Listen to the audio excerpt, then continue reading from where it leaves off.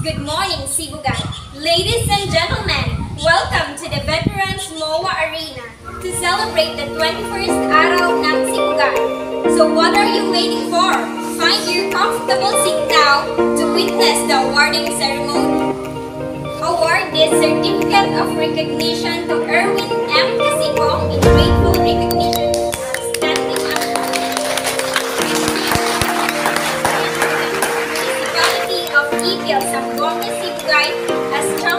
champion player in volleyball mixed category during the 21st Araw ng Sibugay Volleyball Tournament Under 17 at Zamboangas, Sibugay last February 24 to 26, 2022. Given this 26th day of February 2022 at Eagles Zamboangas,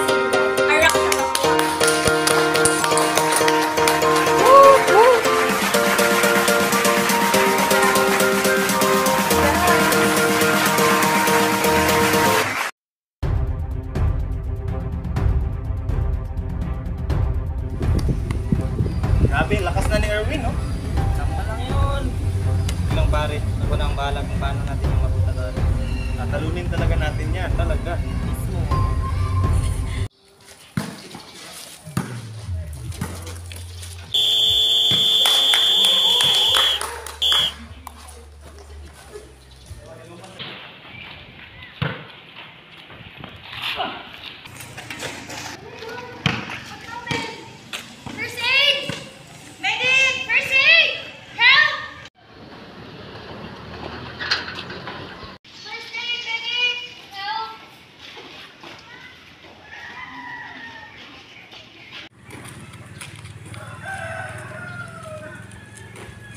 How to treat your sprained ankle. Apply rights, rest, ice, compression, and elevation. First, assist the patient to rest in a comfortable position. Apply ice for significant pain. Wrap the ice first in a damp cloth before applying it for 10-20 minutes at a time. Then apply a compressing bandage to the injured part and keep the injured area elevated and at rest.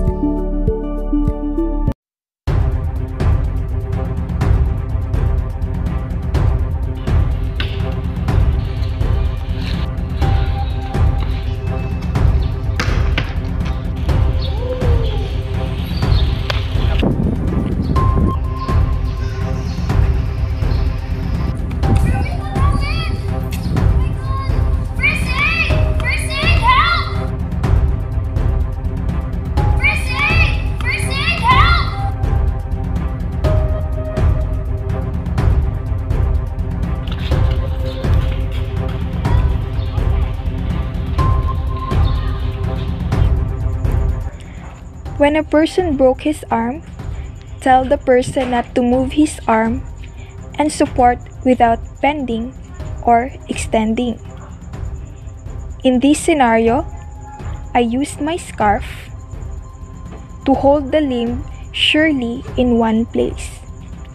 This will help to prevent the fracture from worsening.